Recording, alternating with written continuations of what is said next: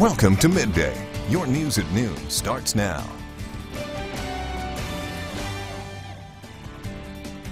Good afternoon and thanks for watching. A Noxapater man is dead after flipping an ATV this past weekend.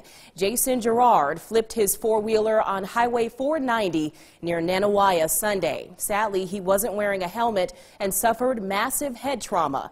Winston County Coroner Scott Gregory says Garrard died in the ER at Winston Medical Center on Sunday. Oxford police arrest two people on domestic violence, assault, and armed robbery charges. LaKendrick Ford of Greenville, Mississippi